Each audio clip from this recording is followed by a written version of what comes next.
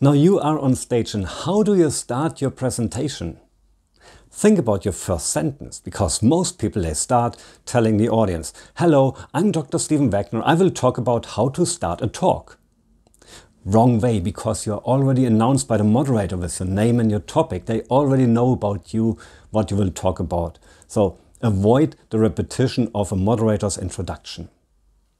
Some other people, they talk about, I prepared my speech, but unfortunately my dog fell ill. I had to go to the doctor and so on. I didn't have time for my presentation, so I will just present my talk of last year.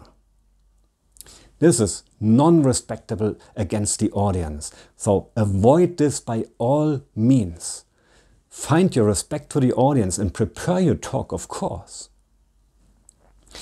And then I see many scientists, they start, "Well, I'm Dr. Steven Wagner. I will talk about da-da-da." And then I start with the introduction of my talk. I will talk about the topic, about the theory of our project. And then I will show you the materials and methods, the results, and we will discuss the results. Afterwards, I talk about the conclusions and the outcome, the outlook into the future, into the bright future of our... Come on.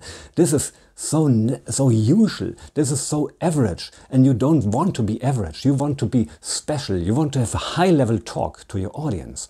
How should they remember you? And therefore the first sentence, the introduction, is the most important, because then you can take your audience with you on a journey. For example, you could express a surprising thing, like you could say, "Less is more. The shorter our preparation time, the more effective we will work together." Wow! You can save time, you can work together more effectively. This is what people want to. So now you take them with you on a journey during your talk. Of course, you have to prove your theory. Otherwise, there's no point. But now you've got your audience with you.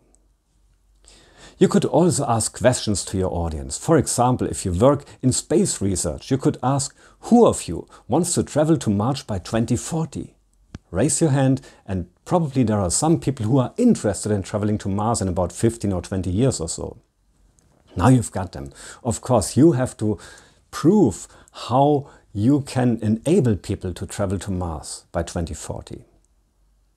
Or a more current topic is, who of you predominantly reads ebooks today? Again, it's related to the topic. There are some ebook readers for sure, and now you can talk about the do's and don'ts, the advantages, disadvantages, whatever. Take them with you on a journey. Of course, you could also share a personal story which brings you towards your talking topic, about your speech topic and so on. So think about the first sentence instead of apologizing, instead of repeating something, instead of talking about things which do not have anything to do with your talk. So the first sentence is yours. And my question to you is, what is your first sentence?